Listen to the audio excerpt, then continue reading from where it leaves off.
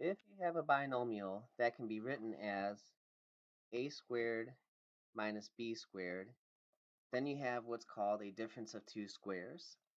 The difference because you're subtracting the two terms, and squares because each term can be written as a power of 2. Now, if you're able to rewrite your binomial expression as that, you can apply a difference of two squares formula in order to factor it. And the difference of two squares formula goes like this. Go ahead and write two sets of parentheses. And in your first set of parentheses, you're going to write a plus b. And in your second set of parentheses, a minus b.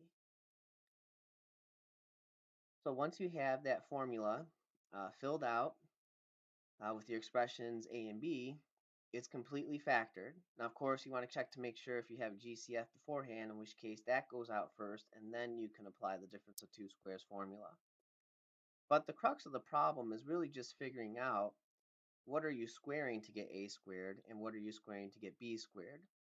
Or stated differently, the crux of the problem is just to figure out what your expression for a is and what your expression for b is. All right, and I'll help guide you through that in the upcoming video um, for factoring a difference of two squares. I'll have some explicit examples for you to sink your teeth into. That's it for this video though. If you have any questions, feel free to contact me.